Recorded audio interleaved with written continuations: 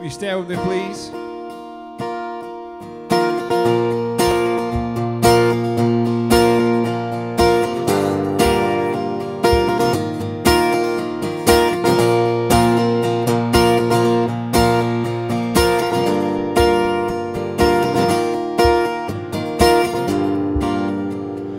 All things bright and beautiful you are. All things wise and wonderful you are. In my darkest night, you brighten up the sky. A song will rise. I will sing a song of hope, sing along. God of heaven, come down, heaven, come down. Just to know that you are near is enough. God of heaven, come down, heaven, come down.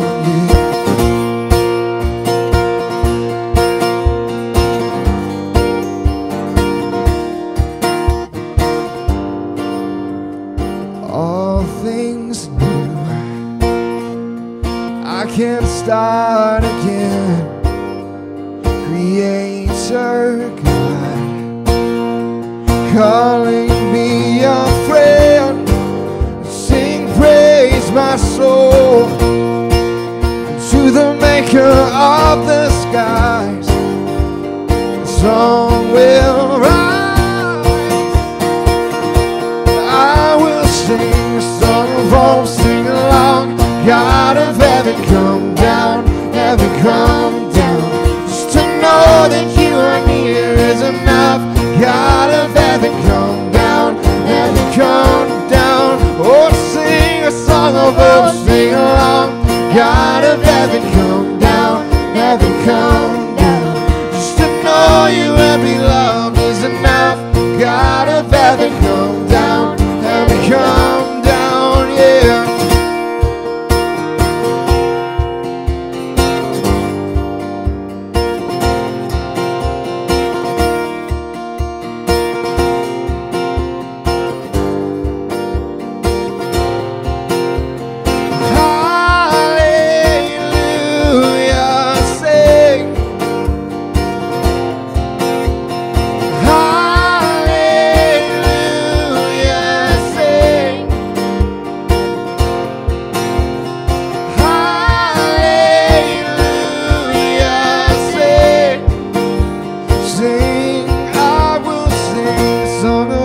Sing along, God of heaven, come down, heaven, come down.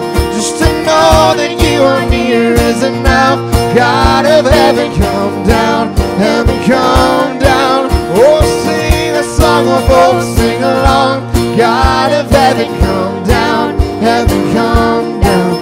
Just to know you and be loved is enough. God of heaven, come down, heaven, come down, yeah.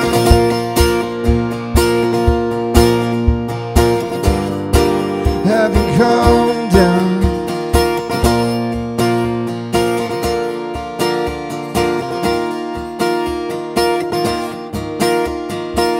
Great is your faithfulness, O God.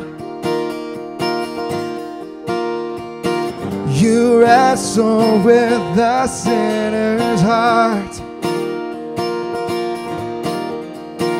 You lead us by still waters into mercy, and nothing can keep us apart. So remember your people, remember your children, remember your promise, oh God. Your grace is enough. Your grace is enough.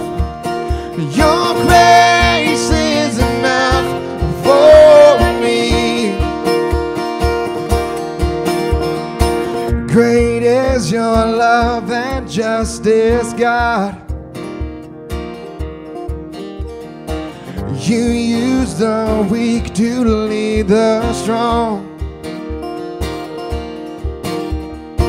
You lead us in the song of your salvation. And all your people sing along. So remember your people, remember your children, remember your promise, oh God.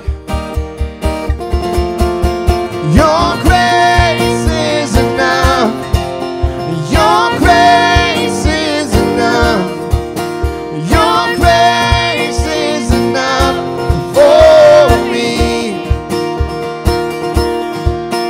Your grace is enough. Your grace is enough. Your grace is enough for me. So remember your people, remember your children, remember your promise, oh God. Your grace is enough. Your grace is enough. Your grace is enough for me. Your grace is enough. Heaven reaching down to us. Your grace is enough for me. Your grace is enough. I'm covered in your love. Your grace is enough for me. For me.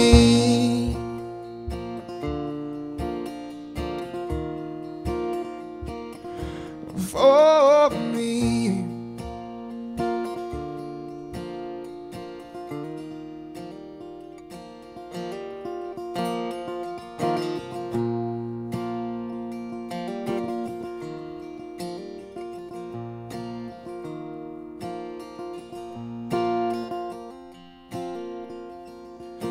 Who, oh Lord, could save themselves? Their own soul could heal. Our shame was deeper than the sea. Your grace is deeper still. You alone can rescue. You alone can save. You alone can lift us from the grave. You came down to find us, let us out of death. To you alone belongs the highest praise.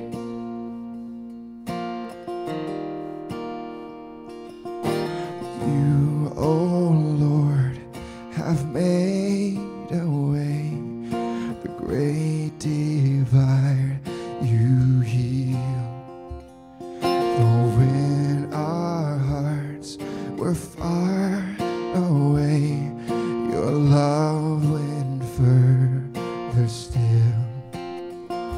Yes, your love goes further still. You alone can rescue. You alone can save. You alone can lift us from the grave.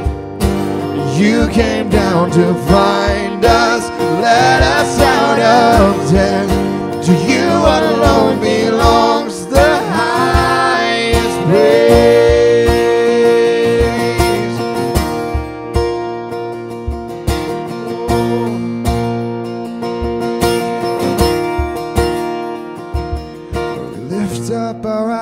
Lift up our eyes to the giver of life.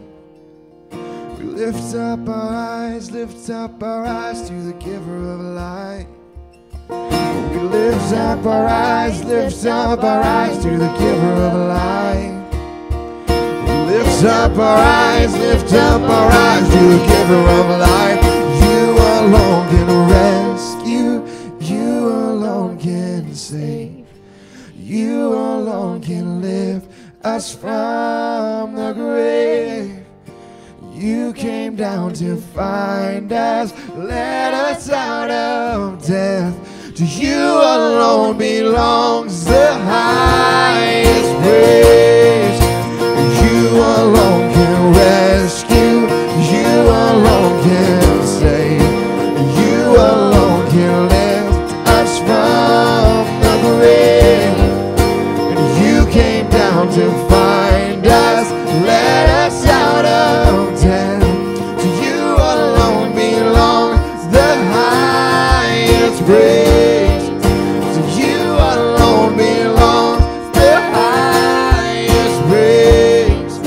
To you alone belongs the highest praise.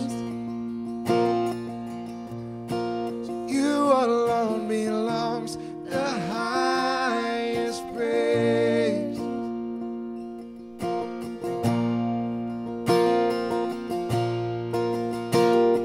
Seated above, enthroned in the Father's love, destined to die and poured out for all mankind. God's only Son, perfect and spotless one. He never sinned, but suffered as if he did. All authority, every victory is yours. All authority, every victory is yours.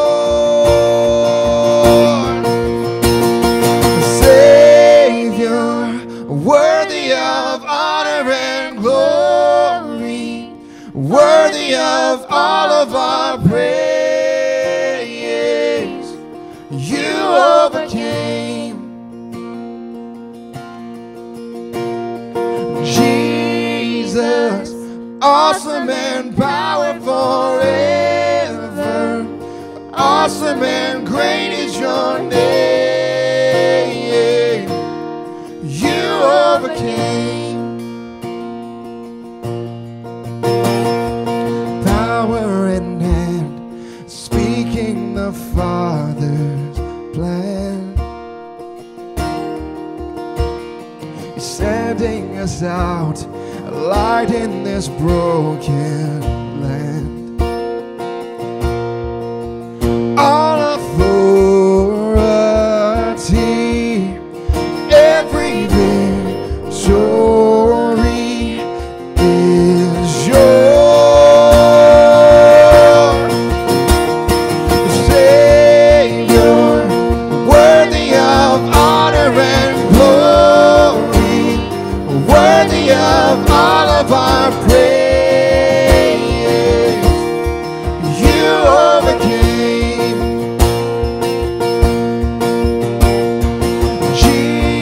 Jesus, awesome and powerful forever. Awesome and great is your name. You overcame.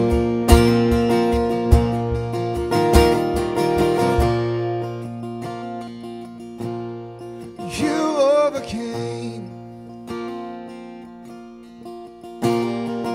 We will overcome by the blood of the Lamb and the word of our testimony. Everyone overcome. And we will overcome by the blood of the Lamb and the word of our testimony, and everyone overcome. Savior, worthy of honor and glory, worthy of all of our praise. You overcame. Oh, Jesus, awesome and powerful forever. Awesome and great is your name. You overcame. Sing Savior. Savior, worthy of honor and glory, worthy of all of our praise. You overcame. Jesus, awesome and powerful forever. Awesome and great is your name.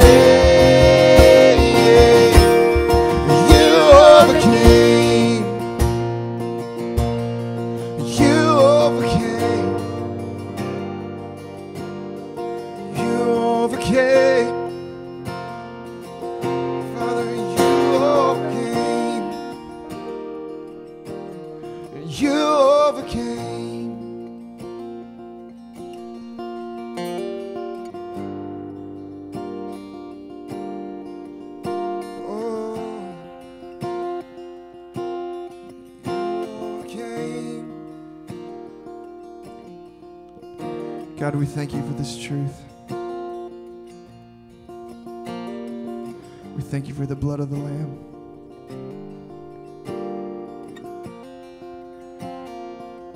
God, we thank you for achieving what we could not do on our own.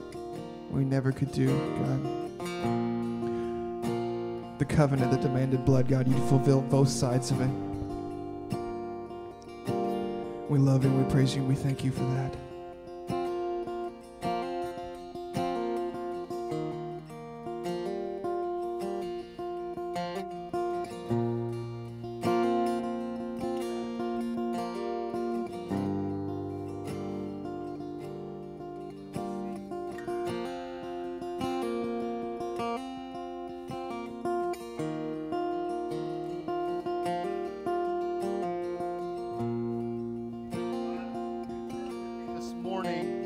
Mark chapter 1. Mark chapter 1 and verse 9. And we're going to be looking where this is like the beginning. Jesus hasn't really done anything yet. Jesus hasn't performed any miracles. He hasn't healed anyone. He hasn't fed a lot of people. And this is kind of him coming onto the scene of his baptism. We're going to start in verse 9. And it says, in those days, Jesus came from Nazareth of Galilee, and he was baptized by John in the Jordan. And when he came up out of the water, immediately he saw the heavens being torn open, and the Spirit descended on him like a dove. And a voice came from heaven, and it said, you are blessed, or no, excuse me, you are my beloved Son. With you I am well pleased. The Spirit immediately drove him out into the wilderness, and he was in the wilderness for 40 days, being tempted by Satan. And he was with the wild animals, and the angels were ministering to him. Thank you, Billy. I also want to read this to you in 1 Corinthians chapter 10, verse 13. I think this is so cool and so fitting with the passage we're talking about in Mark. It says, no test or temptation that comes your way is beyond the course of what others have had to face. All you need to remember is that God will never let you down. It's a pretty cool verse. That's saying he'll never push you past your limits. He'll always be there to help see you through it. That's almost like one of those verses you would get tattooed like on your lower back or something. You know, I mean, just one of the, hey, you know what? He's got my back. You get it tattooed right there. That'd be kind of cool. But I want to speak to you today on the subject of being under pressure as we're talking about March Madness. And you know, I know March Madness is all about basketball and making it to the Sweet 16, the Elite Eight, the Final Four, and so on. But I want to flip the script just a little bit, because when we think about madness, we think of chaos and crazy stuff happening and trials in our lives. And so I want to flip the script a little bit and talk about all the chaos in our lives. And have you ever noticed with all the chaos, it usually seems like there's a lot of pressure.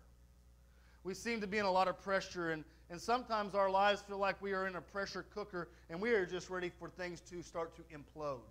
I know we have those weeks even in our jobs and even in our families. And so today I want to talk to you a little bit about being under pressure.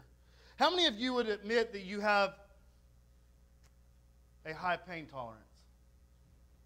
1, 2, 3, 4, 5.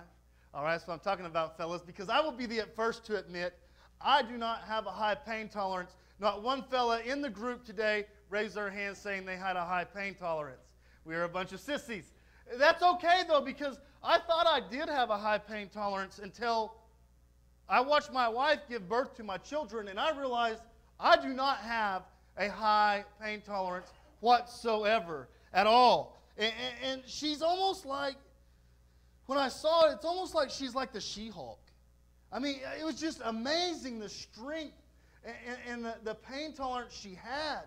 With our first child that was being born, she said, you know, I'm going to do this all natural. And I'm so scared of this epidural thing. I'm going to do it all natural because I would be the one that something bad would happen to me if I got the epidural. And we get, you know how it goes. You're in stages and they number you. And we're getting higher in number, and I'm thinking, dear Lord, just do it. I don't know what it means, but seriously, let's do something, because the pain, it's killing me to watch you in this pain. I'm over here, 1, 2, 3. Let's breathe. Let's get some ice cubes. Whatever we can do. It's not a matter of showing me how tough you are. I believe it. You're tough. We're here. You carried a child inside of you. That's amazing. And then it came. Go get the epidural. I was like, yes, ma'am. Victory is ours. And so we holler down the hall. I'm like, Doc, hey. He's like, I'll be there. No, you don't understand. Minutes, we don't have minutes. We need you now. We need you now. And here he rolls in with a Craftsman toolbox of all things. And you know, I'll never forget that. He rolls in with this Craftsman toolbox and pulls this javelin out of this Craftsman toolbox, which I'm pretty sure an epidural is part harpoon. And I think that they just drew a target on her back and heaved this harpoon or javelin. Have you seen the size of those needles? Listen, I asked the lady, I was like, can my father come in and take my place? I'm going to need some help because brother's about to go down. I mean, I'm doing this. She's like, is it okay? It's fantastic. There was a mirror right in front of me, and so I could see this harpoon. And I thought, oh, sweet Jesus, this has to hurt so bad. And you know, an epidural numbs you, I guess, from the waist down. And as I'm standing there watching my wife give birth, and I know it's beautiful, but not, I'm thinking, can you give me an epidural in my face? Because I'm showing emotion that probably shouldn't be shown right now. And she's looking at me like, you're going to die. And so it was just one of those weird deals. And I thought an epidural for me would be great. You know, I'm the kind of guy that if I walk down the hall and stub my pinky toe, we might want to get a hold of Metaflight because I am really, really hurt. And my pain tolerance just isn't that high. A few years ago, I had a knee surgery, and my calf swelled up, and they thought I had a blood clot in my calf. And listen, I'll admit it, I was in tears crying like a baby, and she's like, oh, my gosh. let's just take you to the doctor. Listen, I know I can't have a kid, but I'm just not. I wanted to cut my leg off with the saw. My pain tolerance is not that high. But wouldn't it kind of be nice? I need to probably go back to my notes here. Sorry. That in life, when we go through this stuff and we experience pain and we experience loss and we experience turmoil and all these emotional pains or different seasons and trials and tribulations that we go through, isn't it funny that life doesn't hand us an epidural to kind of numb the pain sometimes? I mean, it just doesn't. It doesn't hand us an epidural or anything like that. And maybe for you today, you're sitting here and maybe you're having some problem in your marriage and your marriage is on the fringe, or maybe today you're having some problems with your children and you're thinking there's not going to be a light at the end of this tunnel. Or maybe you're feeling some kind of emotional pain of something today. But I believe today when we look at what God's Word says, this passage that we just read, there's some real relief for you right here if we'll really take note and look at this passage. And in fact, God, His Word says that He will never leave us, nor He'll never forsake us. As we read this text, and Jesus is being baptized, He's fixing to go into the wilderness and be tempted by the devil for 40 days. What's interesting is what happens right before the temptation or the season of this wilderness. The text says that Jesus walked down to the river where his cousin John was down there baptizing a bunch of people. And he said, hey, I think I'm going to go ahead and get baptized myself. And the passage says that John baptized Jesus, and as soon as John baptized Jesus, that when he came up out of the water, that heaven was torn apart, torn wide open, and that the Spirit ascended on him like a dove. And then I want you to think about being there in this moment. A voice from heaven came down and said this. It said, I want to make sure I read it right. It said, you are my beloved Son, with you whom I am well pleased. You know, what's interesting is in this moment when the voice, or when God speaks from heaven upon Jesus, He says, with you who I am well pleased. As I spoke before we read the passage, Jesus hadn't even done anything up to this point. He hadn't done anything. He hadn't healed the sick or raised the dead or fed the 5,000. There's nothing. He hadn't preached a message yet. He hadn't done anything, but yet the passage says that he said that with you whom I am well pleased. You know, if it was me, if I was God, I would have done it totally different. I would have done it completely different, this baptismal service for him. It would have maybe went a little something like this. I'd have said, you know what, Jesus, today is your day. Today's your day, man. Today's your day. They knew you as just this carpenter boy, but after today, nah. Listen, here's how it's going to go down. So John's going to baptize you, okay? And as soon as John baptizes you, I want you, when you ascend out of the water and heaven split wide open and the Spirit comes down upon you like a dove, I want you to get on top of the water. And I want you to start to moonwalk on top of the water. And then, to make sure that all the attention is on you, I want you to give it a little whip and a nay-nay. You know what I'm talking about. I want you to give them a little something, Jesus, because we want the attention to be focused on you. But I think we need to really make a grand entrance. And so it'd go like this. When the voice is going to come down, I'd be like, ladies and gentlemen, you've been waiting thousands of years for this moment. Here is the Son of God. He stands 6'2", 190 pounds. He's the King of Kings. He's the Lord of Lords. He's the Prince of Peace. Everybody give it up for Jesus. That's how I'd have done it if I was God. It'd have been something like that. But here's the thing. That ain't how it happened. It didn't happen anything like that. No, he just said, you're my son, and with you I am well pleased. You know, I wonder, what is God trying to tell us through this? What is God saying, maybe right here in this passage? Can I tell you that this morning, and we've talked about this last month a little bit, God's love for us is not based on our performance. Isn't it interesting that God can't love you any more or any less than he loves you right now? Because it's the greatest love of all. It can't be any more or any less than it is right now. You know, it's not like he's doing this. He's not going, you know what? You know what, Brett? You didn't open your Bible since last Sunday. And we're not in kindergarten, and God doesn't give us the star system, and you only earned 2 stars this week. And so my love for you is just not quite where it was last week. No.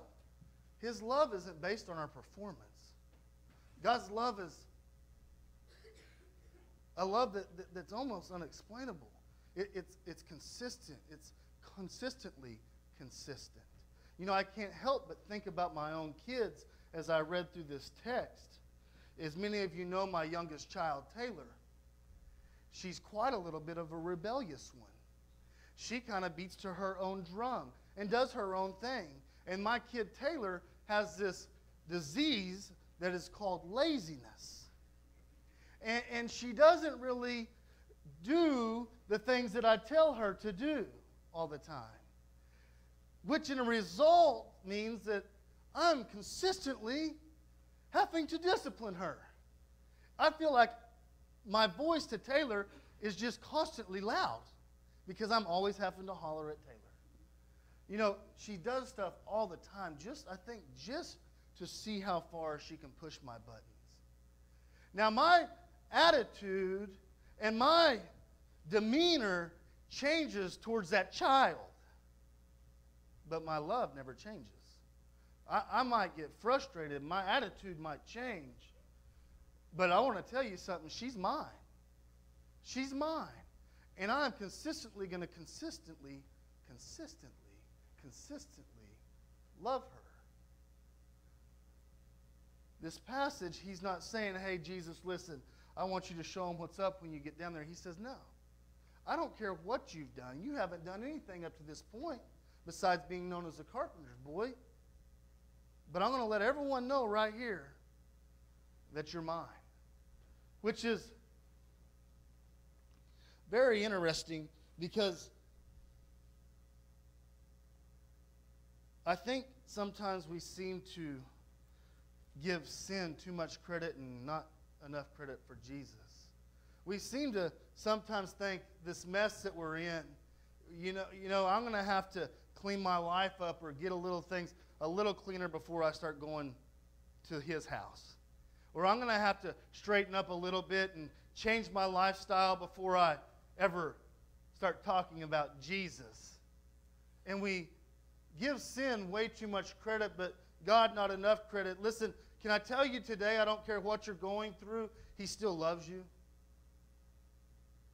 He still loves you. He loves you the same today, yesterday, and tomorrow. He still loves you.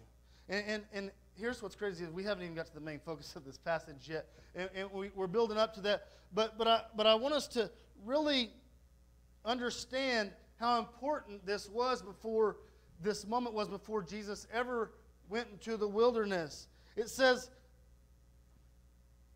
that it was so important because, you see, before he ever stepped into the wilderness, he was identified.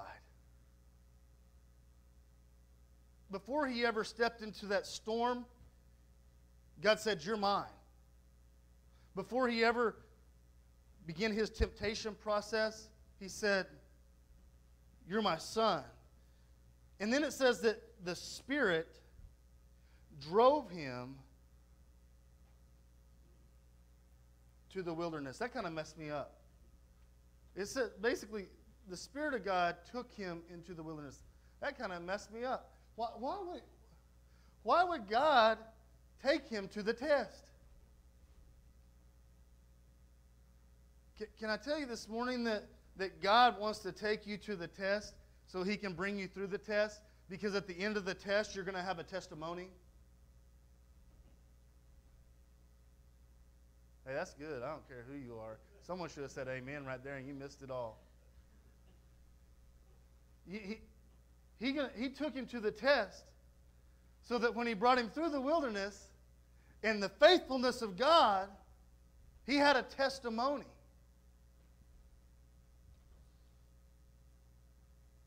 You see, we didn't read verse 14, but in verse 14 it says that John had been arrested. And when Jesus came out of the wilderness and he walked into the city, he immediately started proclaiming the gospel and the good news of what God had done in his life. Now, I want to say this today, this morning, some of you are going through a testing season. Some of us are going through a trial. Some of us are kind of in a mess. But are you really focusing on how much love Jesus has for you to get you through this test? Because maybe at the end of this test, he wants something to come out of your mouth, and you can start talking about the testimony he gave you.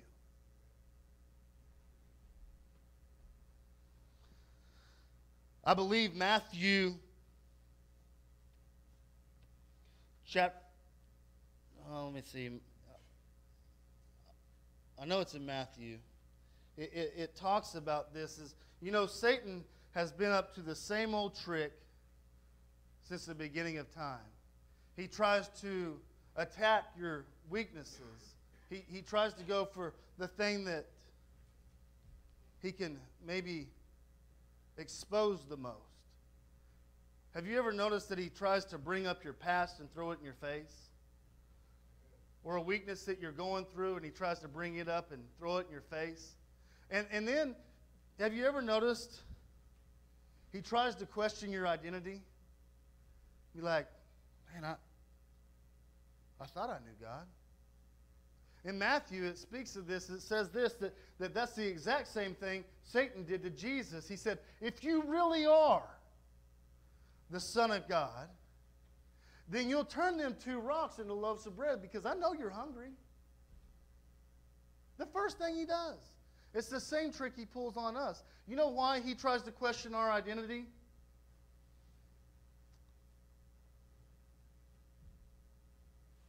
Philippians 2:10 says this.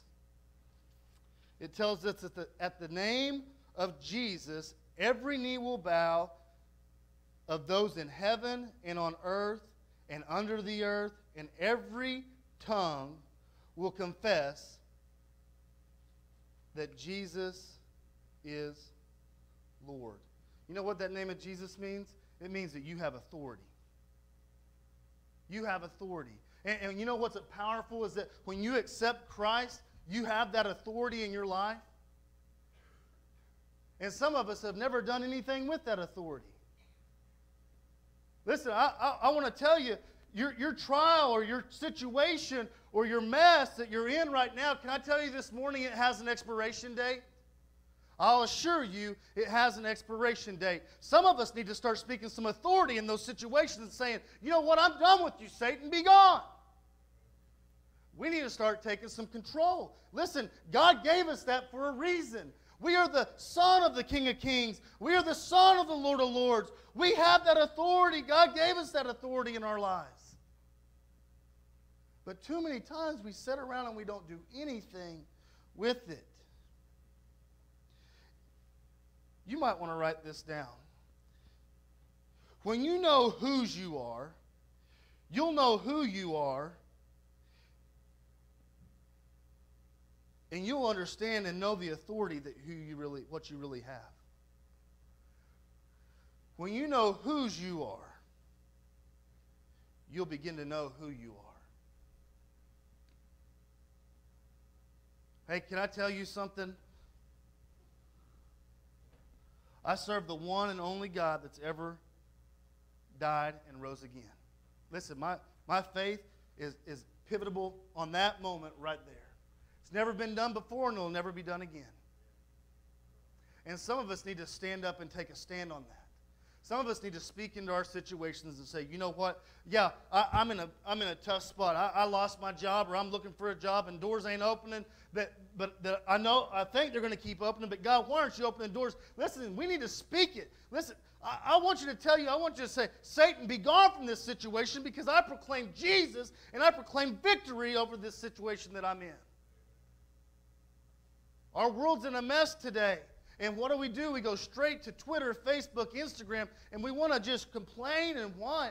Listen, begin to speak authority over that. In the name of Jesus, I pray that you do something, God. Do something. We're beckoning on your name.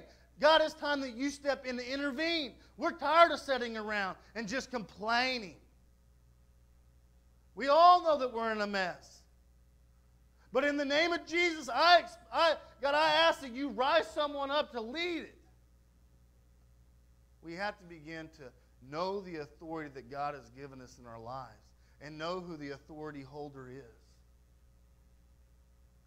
Jesus is right here as we looked in this passage. And he goes and he's baptized, and God says, you ain't done nothing yet. But before you go and you get into this big mess you're fixing to get in, and before we defeat the devil again, I want you to know that you're mine. And knowing when you know that you're mine, you're not going to go through this alone. And then when you get to the other side, I want you to tell everybody about what we did, about what I did to get you through this situation. And I want you to start sharing your testimony about what God did.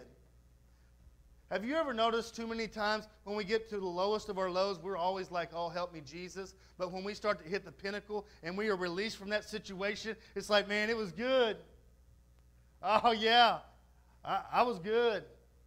I fought through that. And we never give him the credit he deserves. And we wonder why we get in the situations that we get in. I want to say his time is due today. And I want to tell you this today, is if you don't know him, you're in a bad situation. You're in a mess. Listen, in here speaking about March Madness isn't the worst thing that's going to happen. Because I know God's going to get me through it. I love my wife with all my heart. But she can't get me through every situation. My mom and daddy can't save me in every situation. But God said he would never leave me nor ever forsake me. And that when I speak the name of Jesus, every knee will bow and every tongue will confess that Jesus is Lord. Hey, can I tell you today, I don't know how you walked in here. I know we all have messes and garbage in our lives. Every one of us in here has something. But can I tell you that today you need to leave here proclaiming the name of Jesus and leave here proclaiming victory in your life and in your situation? Listen, if we're going to go through this month of March Madness and if we're going to start to live out the vision that God gave us, then we have to start proclaiming him. He's a big deal. He's the one, he's the only. Like we said last week, the Bible starts off like that. It says, in the beginning, God. He's the beginning, he's the end, and he's everything in between. I'm going to ask Billy to come play this morning. And as Billy plays, I want to ask you, maybe this morning you need to start proclaiming victory right there in your seat this morning over some situation in your life. Maybe this morning you need to come lay it down at the altar and say, Jesus, you take that wilderness back. I don't know what it looks like for you, but I know we all have something. And I know we have to start being a little more bold about it. Could you imagine that day? Could you imagine that day, Jesus coming up out of the water, and even just standing as a bystander, and hearing a voice from heaven saying, that's my boy. And with you, I am well pleased. Hey, that would be amazing, wouldn't it? This morning, Jesus is saying, hey, you're mine. You're my son. You're my daughter. And today I want you to know it's with you who I am well pleased. We got to own that. That's something we got to start owning. Listen, my God's proud of me. I might not led an evangelistic conference across the United States, and I might not have all this credentials or something, but my God's proud of me because He ain't done with me yet. I haven't punched my time clock. He's still got work to do with me. The question is will I let Him? Will you let Him today? I'm going to ask you if you'd stand with me.